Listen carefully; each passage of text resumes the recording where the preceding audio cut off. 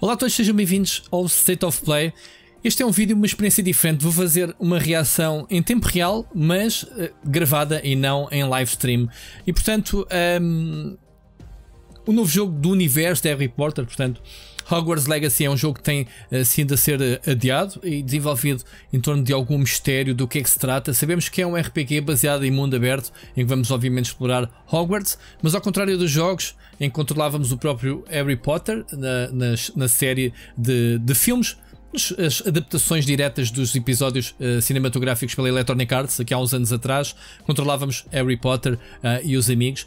Neste jogo espera-se obviamente que nós encarnemos um dos alunos e que criamos a personagem com o editor de origem e que depois eventualmente então vamos conhecendo todas as personagens. Eu não sou o maior especialista em Harry Potter, mas gosto bastante até do universo, embora não seja aquele fã conhecedor de todos os detalhes deste universo. Mas este jogo sempre chamou a atenção pela atenção ao detalhe daquele teasing inicial, porque não foi mostrado muito mais que isso.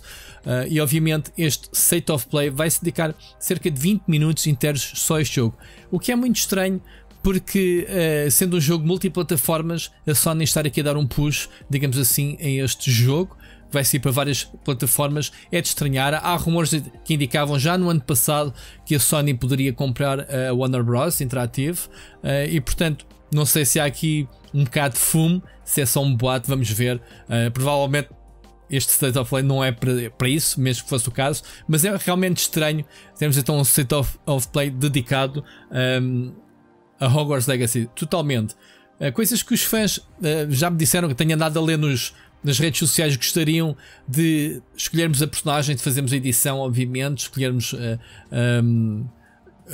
não sermos nós a escolher qual das 4 escolas, as 4 fações, digamos assim, disponíveis neste universo, mas ser o próprio chapéu mágico a escolher, não é? Mediante provavelmente algumas pré-definições que a gente faça na personagem, digo eu. Isso era uma curiosidade muito fixe.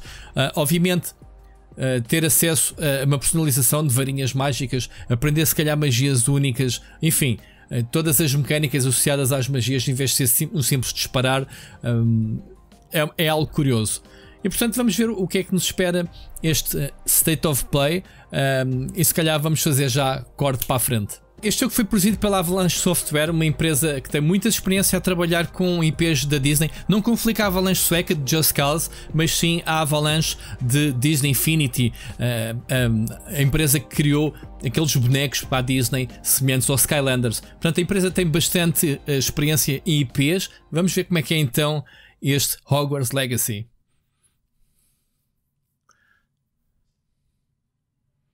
Começamos provavelmente com um trailer, não é? Direto.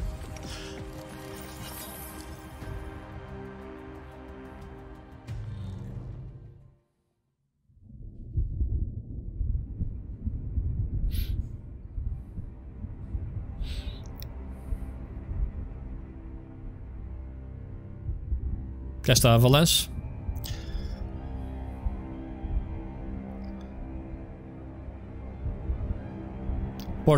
Partilha Games, que é a editora que trata de tudo o que é universo Harry Potter. Quem quer trabalhar no universo Harry Potter tem que passar pela Partilha. Portanto, in-game footage, work in progress.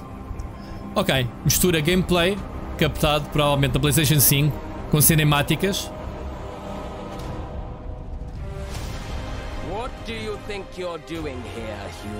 Já está. Como podem ver, parece que controlamos uma personagem que criámos. Até agora nenhuma personagem conhecida do universo. Muita expectativa para este jogo. Este está o castelo Hogwarts. Cá está, somos o novo estudante. Hidden in the wizarding world. Boa. You'll need to uncover what's behind the return of this forgotten magic and who is seeking to harness it to destroy wizard kind, as you may be the one that decides the fate of the entire wizarding world. Eu disse há um bocado interagir com personagens do universo Harry Potter. Eu nem sei sequer se o jogo se passa na mesma linha temporal. Se calhar cometei uma gafe, cá está. Criar o Wizard. Era isto que se esperava, realmente. When you arrive at Hogwarts, you will O be chapéu. sorted into one of the 4 Hogwarts houses. Cá está, era isto que os fãs esperavam. Ravenclaw or Slytherin. Claro. After you settle into your dormitory, you will meet up with your housemates in the common room. You will then need to attend classes, and you do have some catching up to do, as you were starting Hogwarts late, as a 5th year. Reparem nas animações da armadura dos quadros. Se há jogo, se há geração para nos fazer trazer Hogwarts em vida, descobrir pequenos detalhezinhos. Hello, class.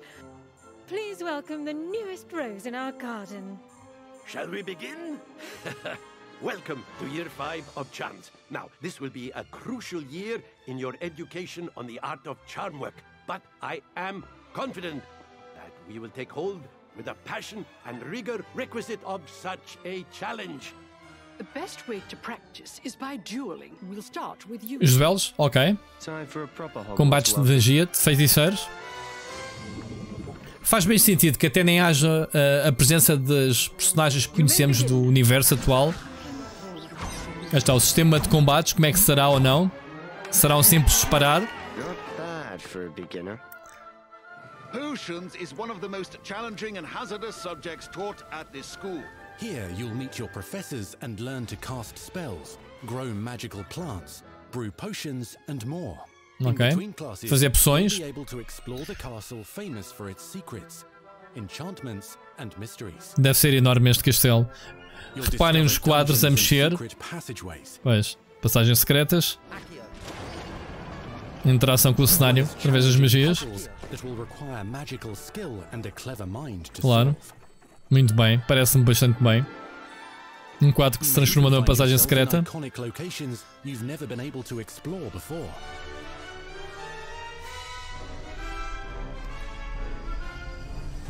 It's the late 1800s, so while the common rooms Ok. and classes may be familiar, most of your professors No fim de will not be. 1800, portanto, However, definitivamente you recognize prequela. a few Mas acho que isso já sabíamos. Ao início disse mal.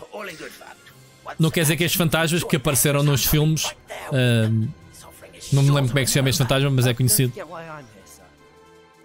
You'll come to know this eclectic Merlin. group of talented witches and wizards in class and while completing O Merlin study estudou em assignments Hogwarts. that are part of a special Não sabia.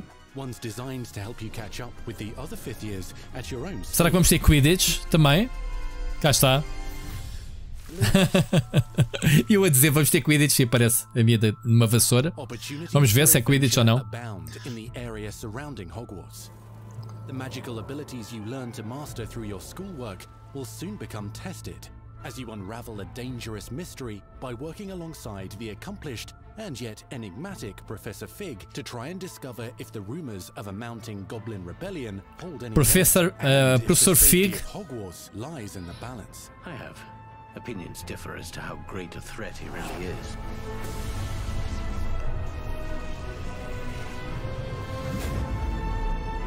Ranrock's loyalists are capable of so much more than people realize. The wizarding world of this era is fraught with dangers. Creatures corrupted by a magical force. Ok. Todos os combos são baseados em magia, não há cá combates com estaladas, é tudo, obviamente. Feiticeiro. Vários inimigos a rodear a personagem. You said you could get to the child when they came to Hogsmeade. That all you Falta-lhe um braço a este. was a distraction. I gave you a distraction. I just watched a student take down your distraction. Who is this child? Are you not telling me? But perhaps you shouldn't involve yourself with that just yet. Let's go.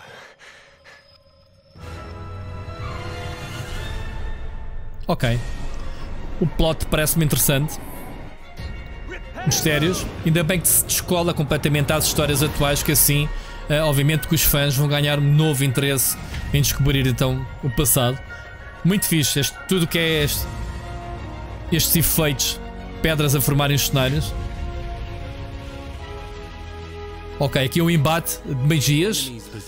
Verde e vermelho. Pois, defendem-se das magias, não é? Ok. Tem ali o R1 para a rocha, provavelmente arremessar aos inimigos também. Reparem. Rebelar. Ok.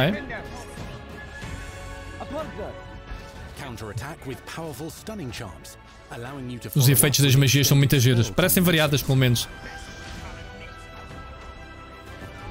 E os efeitos no chão da iluminação das magias também está interessante.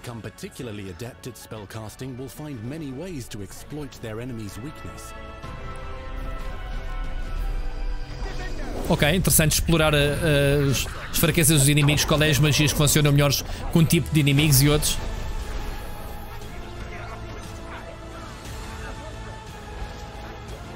Não funcionar a magia, manda-se com uma barril, não tem problema. Incendiar, ok. Devastate your enemies using various finishes.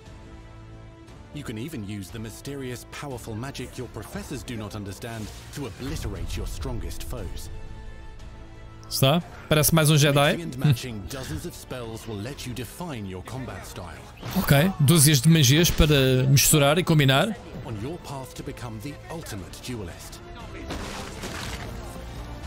E as animações da personagem também gosto. Qualquer personagem com uma capa funciona bem. Perhaps you'd be good enough to blast each other to pieces in your own time. In addition to classes and spells, habilidades e talentos. you have access to a deep set of upgrades, talents and skills. Sistema de cartas, talentos. Complete challenges throughout the world to earn experience. Level up your collectibles, abilities by choosing claro. talents to upgrade your spells, plants and potions to increase their power. Ok. Decide which talents best Abordagens fit your furtivas, playstyle to ficando allow you to invisível. focus on your favorite types of magic. Ok. You can also loot, buy or craft your own magical gear that will increase your offensive and defensive capabilities in combat. Gear can be upgraded and specialized to allow for greater abilities for your chosen playstyle. Use a strong, even motion when cutting your ingredients. Ok. Herbologia, Beast Potions. Ok, temos alquimia então. Trabalhar com poções. Apanhar ingredientes, provavelmente. You can continue to further your magical education at Hogwarts, progressing your development as a witch or wizard. Brew potions. Ok, ser um bruxo ou um feiticeiro.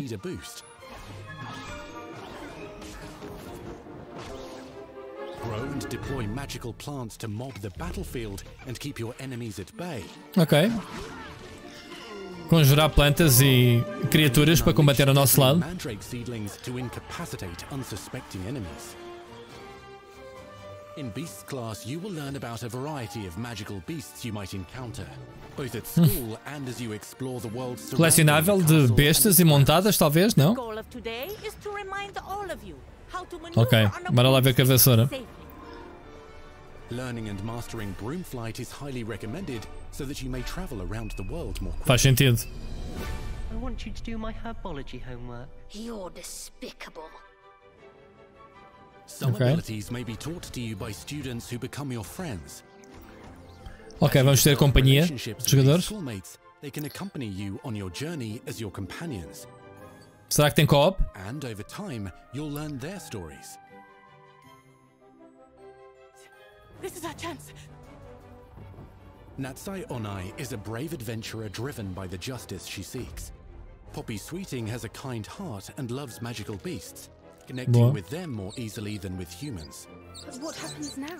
Unafraid of detention or breaking the rules, Sneaking in the restricted section again! is Sebastian Sallow, a charismatic Slytherin. We've been over this, boy. Triplefix cannot reverse a curse. With a troubling family secret. Nothing can. The sooner you accept that reality, the better. You'll meet these students and more as you explore common rooms, hallways between classes. Cá está os detalhezinhos que eu estava a dizer, os quadros a mexer, as armaduras, os objetos do castelo. Ok.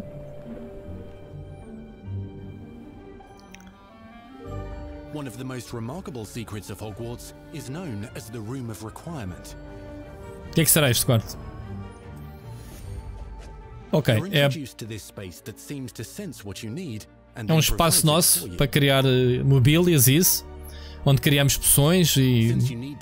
Ok. Ok, podemos plantar plantas e isso. Faz sentido. Tem um espaço nosso para... helps you discover vivariums that allow you to nurture your own menagerie of magical beasts. Jesus. Reek isn't sure. Only one way to find out. You can freely customize this space to reflect your personality and magical specialties. Criar edifícios mesmo e o nosso espaço. Isto está muito giro. Está cada vez mais se vê este tipo de componente, criar a nossa própria base behind the castle walls, ok? Para lá do castelo, mundo aberto. Será que vai haver os Ok. Será que há moguls? Humanos não mágicos, né? Para já, não parece. Caracterização da personagem. But Hogsmeade also has its dangerous side. A band of dark witches and wizards, emboldened by the turmoil of the times, wander the village outskirts. You must avoid them or defeat them. As you explore, you'll find the world surrounding Hogwarts is alive with activity, wonders, and areas of unusual interest. Tem então um mundo à volta do castelo. Dynamic seasons and climates will fill the sky with lightning or sunshine. Ok. Or coat the ground with snow or rain. Estações do ano a afetar o cenário. Hamlets pepper the countryside, each with vendors and residents who have stories to tell, and missions with which they could use your assistance. Boa. Be on the lookout for enchanting magical puzzles that may very well have been designed by Merlin himself. Será travel point? When he was a student at Hogwarts. Magical beasts roam the lands outside the castle walls. Some have been corrupted by a mysterious dark magic, while others are at risk of poachers and their traps. If you're feeling benevolent, you can rescue them and restore them to health in the Room of Requirement. But there are dangers beyond your understanding in the world as well. Dungeons and vaults hold perilous threats and masmorras para explorar. rewards. Be careful where you choose to explore, as it may lead you down a Gostava de ver o mapa, que eles mostrassem o mapa do jogo. Master spells. Befriend new allies. Journey across a landscape never seen before. Andar num grifo. Ancient secrets. Combat mystical threats. Não é só a vassoura, pelos vistos há outras montadas. Become the witch or wizard you want to be, as you leave your unique mark on the wizarding world. Here, in Hogwarts Legacy. Muito bom aspecto. Tem vários elementos que eu gosto bastante. A exploração, quests, exploração de masmorras, enfim, colecionismo. E vamos jogá-lo ainda este ano. É isto?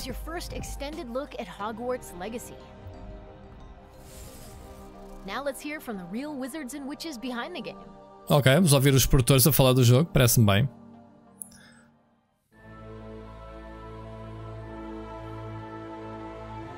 The attention to detail and the passion and the love for this brand that the team has is astonishing. Our team is so excited to take all of the love that they put into this as fans and give it to fans. This is the game that they've dreamed of for 20 years. Pois acredito que sim. Acredito que sim. Obviamente criar o mundo Hogwarts não é pera fácil, com todos os detalhes que vimos nos filmes, sobretudo. Ou trazer dos livros, vida de um videojogo. Estamos na geração certa, portanto, esta nova geração para Open World. Vamos ver.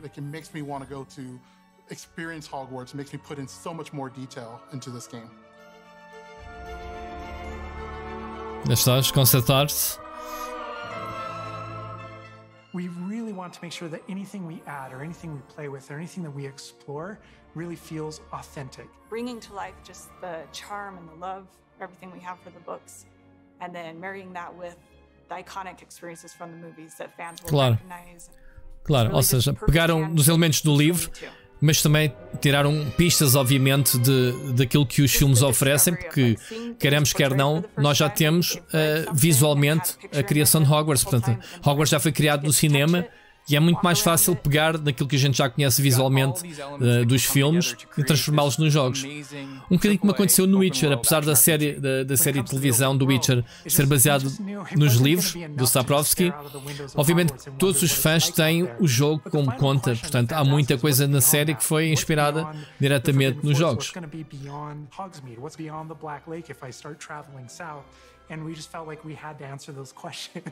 Ok.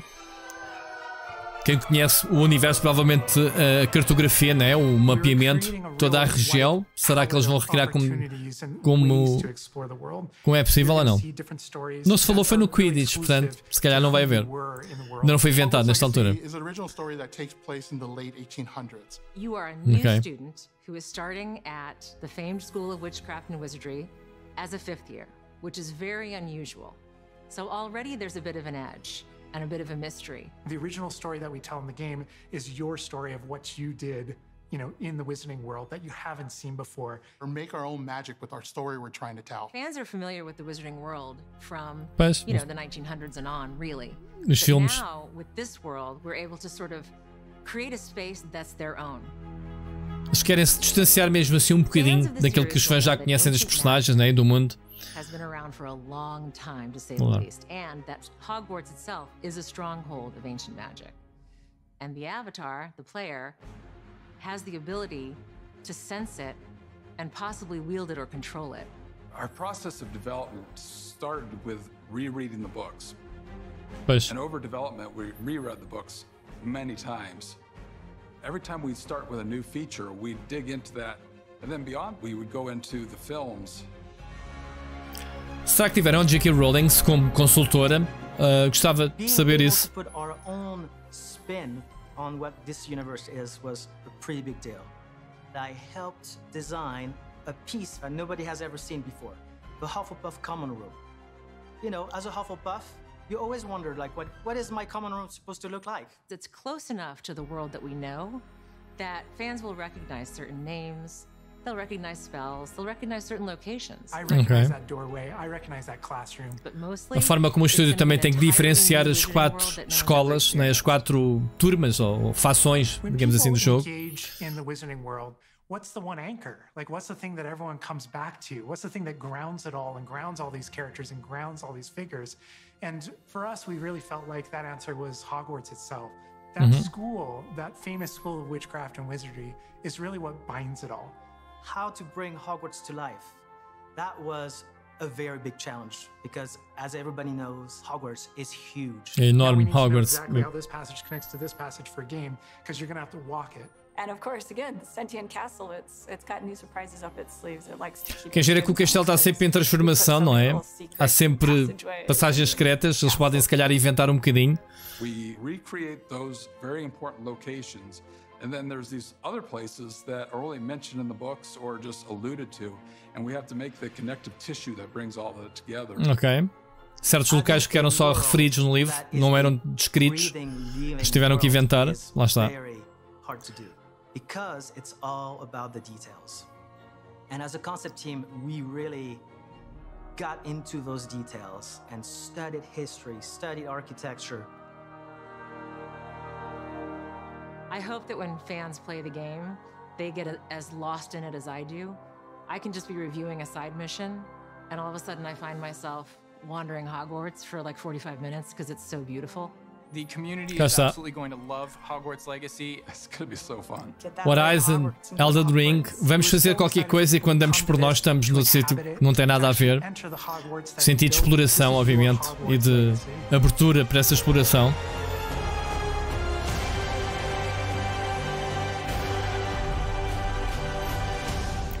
Muito bem. We truly hope you enjoyed the Hogwarts Legacy State of Play. Our team is so grateful for the excitement and for the passion that all of you bring to this. It's truly what fuels us. On behalf of our team at WB Games Avalanche, we want to thank you for being here today, and we'll see you at Hogwarts. Muito bem, fiquei convencido com as features, digamos assim, do jogo.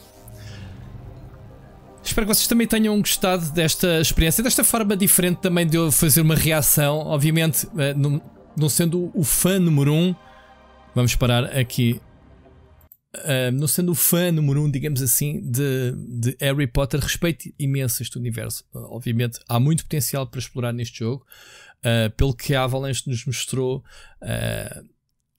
o centro é Hogwarts, dar vida àquele castelo maravilhoso. Não é só ter aquela mega estrutura vazia, mas sim parece-me estar cheio de vida. Não é só as pessoas, os alunos, os professores, mas toda aquela áurea de magia, os quadros que interagem. Os quadros acabam por ser personagens, se lembram dos filmes, obviamente. Há muitas personagens que são fantasmas, simplesmente andam pelo castelo, e vimos isso também no gameplay. Portanto, há aqui um bom potencial. Digam nos comentários o que é que vocês acharam desta apresentação, se são fãs, obviamente, de Harry Potter, o que é que esperam deste jogo, o que é que não foi mostrado e gostariam de ver. Eu pessoalmente, se calhar o Quidditch, eu não sei se nesta altura, obviamente estamos a falar do jogo que se passa no fim de 1800, disseram eles, portanto, obviamente eventos antes de Harry Potter. Eu disse no início do vídeo que este jogo poderia nos dar a oportunidade então de falar com os personagens, obviamente que eu nem sequer pensei, nem sequer me lembrei. Eu já sabia que o jogo não se passava na mesma linha temporal, mas nem me lembrei no início deste vídeo. E pronto, digam nos comentários o que é que acharam. Obrigado mais uma vez por assistirem e vemos no próximo vídeo. Um grande abraço.